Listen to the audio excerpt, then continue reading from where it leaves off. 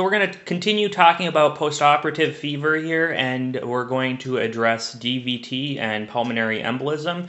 And I want to preface this by saying that with DVT and pulmonary embolism, the fever, if it is present, and it's not always present, is a low-grade fever. And that sets it apart from most of these other ones, atelectasis, pneumonia, UTI, surgical site infection, and most drug fevers, in that with those, you tend to have higher grade fevers, 101, 102, 103 even.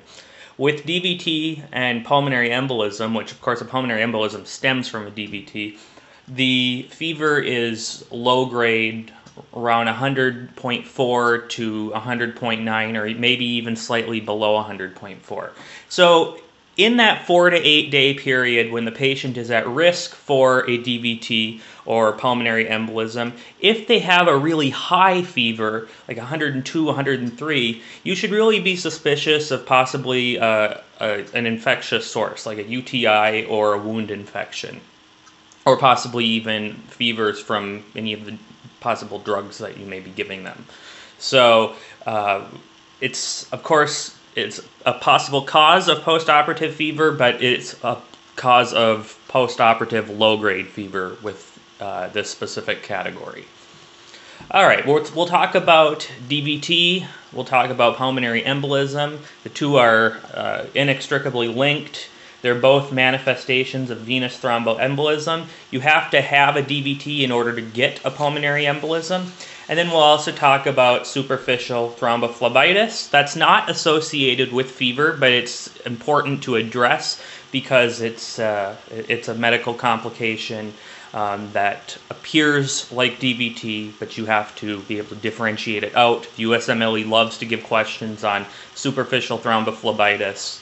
So we'll talk about that. And then we'll go over some clinical strategies in how to prevent DVT and pulmonary embolism. Now, there are risk factors for DVT, and if you remember risk factors from DVT, and I addressed DVT in the pulmonary section when I talked about pulmonary embolism, the risk factors include surgery, but of course not all surgeries are alike. So the number one surgery that's associated with DVT is orthopedic surgery. And the reason, of course, is that patients who get orthopedic surgery, namely lower extremity orthopedic surgery, are not able to ambulate afterwards. So if you had orthopedic surgery of the hand, that's probably going to be quite low risk. So we're not talking about all orthopedic surgeries here. But if you have orthopedic surgery of the lower extremity, let's say a knee replacement, hip replacement, or some kind of a femoral nailing, then you're in that higher risk category. So it's mostly, does the surgery affect your ability to ambulate? So orthopedic surgery is the one that's most commonly associated with DVTs. Next would be major general surgery or OBGYN surgery. That's into 15 to 30% risk of DVT. Neurosurgery, around 23%, and then vascular surgery, around 21%. And then, of course, there's other surgeries that I didn't put on here, probably a little bit lower. So these are the major ones. And it's going to be influenced by a lot of factors, so most of these are ranges. These were just based on studies that I could find online. But important to know that orthopedic surgery is the most risky for putting you at risk for DVT, and it's going to be based on whether or not you can ambulate. So with deep venous thrombosis, the history for these patients are going to be the presence of risk factors for DVT.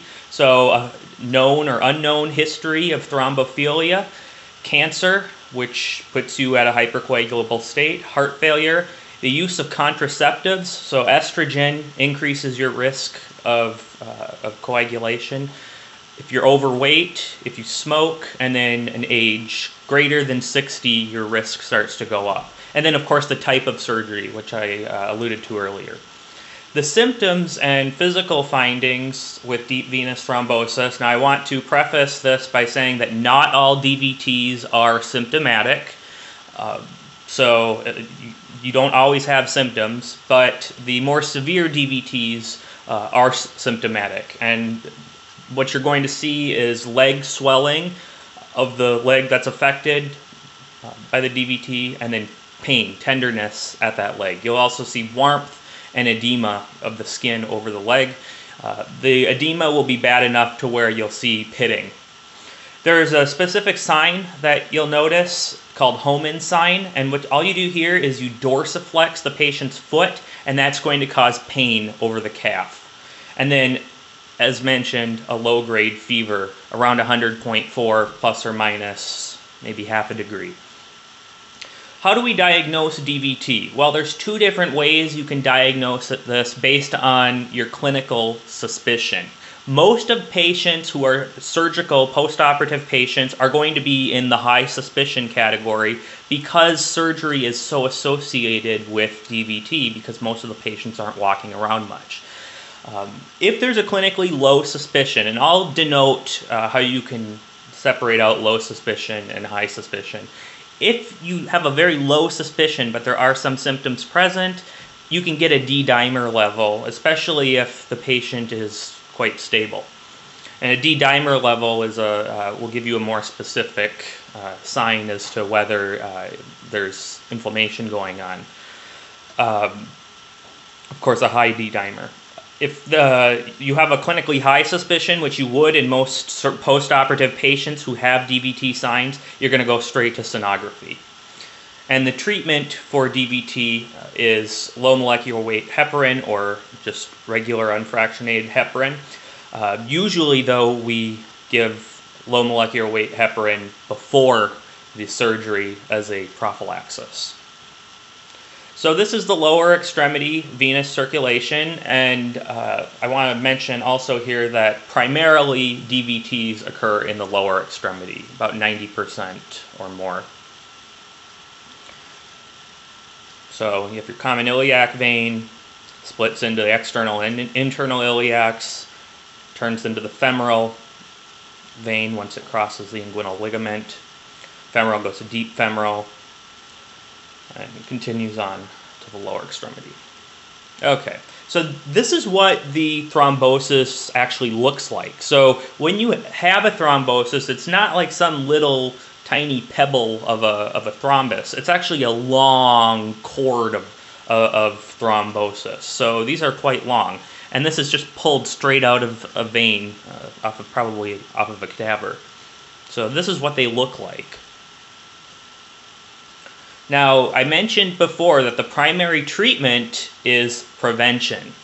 And we do prevention by giving the patient either low molecular weight heparin. Primarily, what's used most commonly in my experience is enoxaparin, Lovenox. You can also use fondaparinux. There's also just regular old heparin that you can give, but most physicians, most surgeons like to give the low molecular weight heparins, which are administered subcutaneously. There's also the factor Xa inhibitors, which are rivaroxaban, known as Xarelto, apixaban, which is known as Eliquis, and dabigatran, which is known as Pradaxa. Compression stockings are usually used in adjunct to the low molecular weight heparin. And then ambulation as soon as you can after the surgery, as soon as it's healthy. You should ambulate as soon as possible. So make sure the patient isn't just lazing around in their bed. They should be getting up and moving as much as possible. All right. So pulmonary embolism. Now, this is a complication of DVT.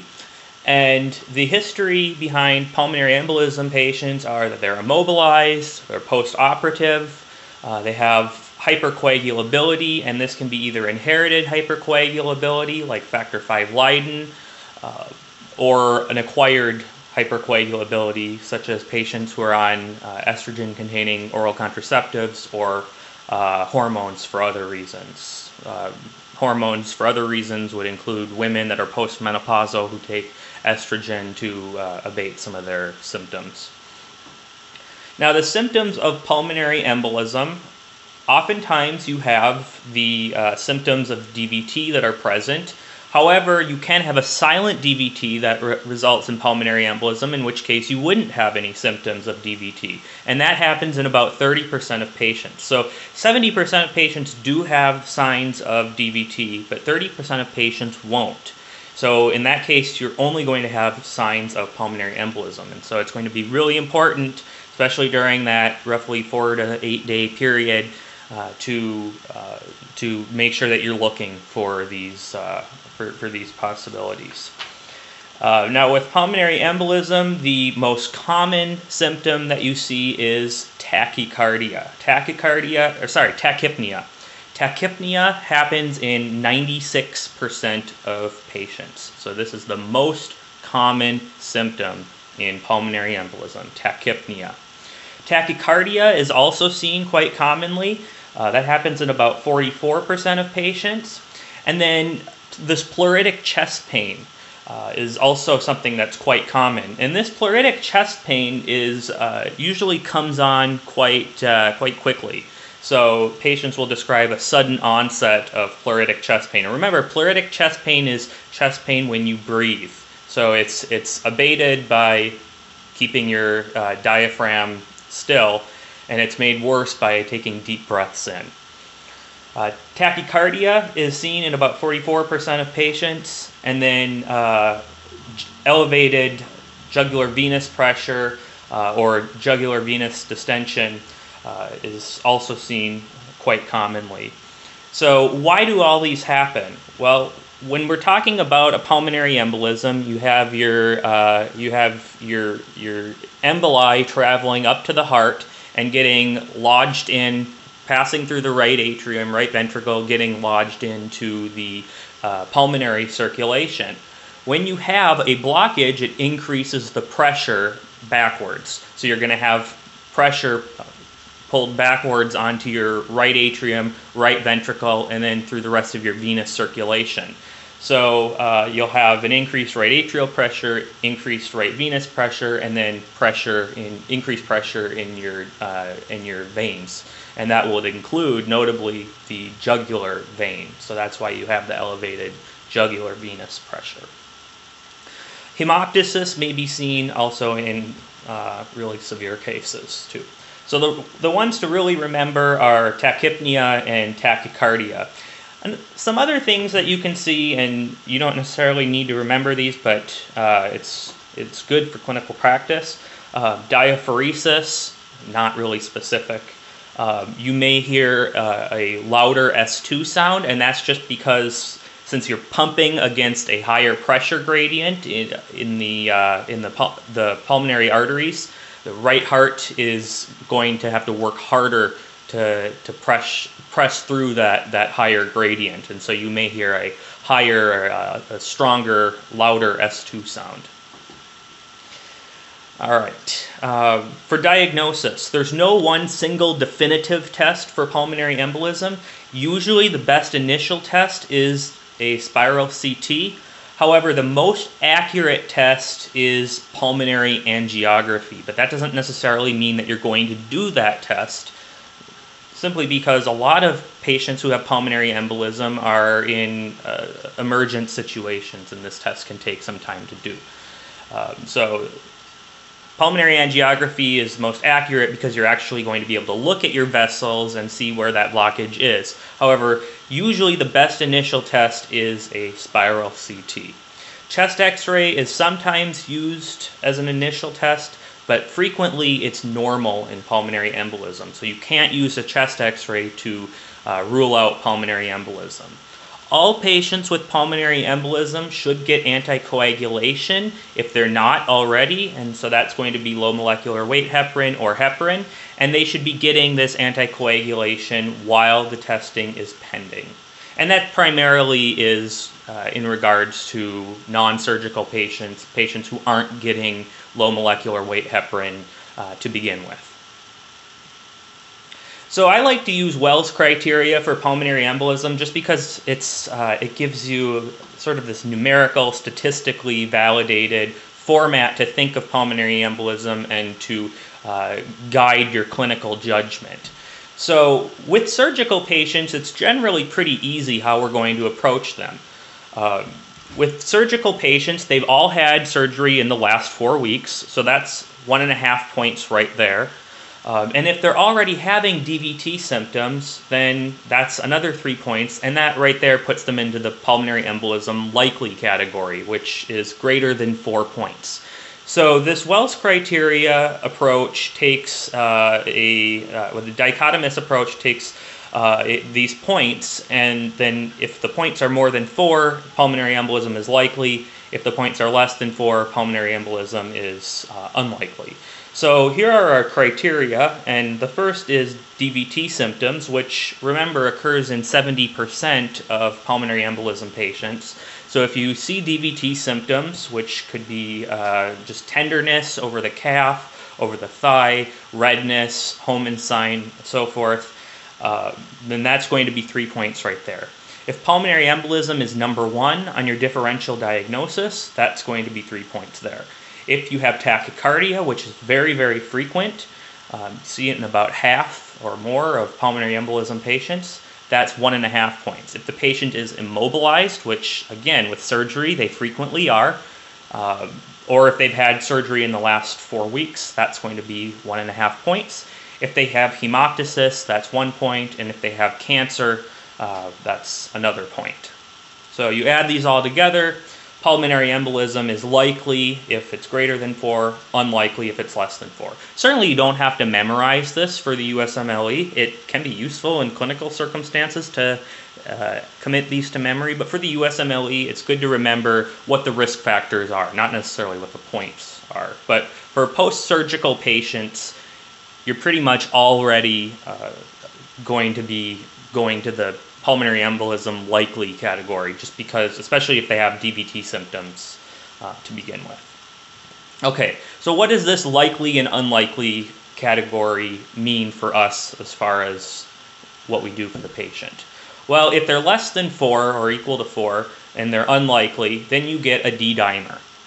And the D-dimer is going to determine whether or not you do any more testing. If the D-dimer is normal, you can pretty much rule out pulmonary embolism. If it's high, then you're going to go ahead and get a helical CT. And a helical CT would be what we would also do if the patient were in the likely category, which is, like I said, most post-surgical patients, if not pretty much all post-surgical patients who have pulmonary embolism symptoms. And so for those patients, we get a helical CT. So that's why I say most of the time, the first test you're going to go after is helical CT. However, if it's a post-surgical patient for one reason or another that just doesn't seem likely to have a pulmonary embolism, then in limited circumstances, the D-dimer would be your first test. So we get a helical CT. If the findings are normal, then you can consider alternative diagnoses. If it's indeterminate, then you can get a traditional PA view, just a chest x-ray of the lungs, or you can get a VQ scan. I would opt towards the VQ scan. If you have positive pulmonary embolism symptoms, which you usually should have if you have Wells criteria greater than 4, then you're going to treat the patient for pulmonary embolism.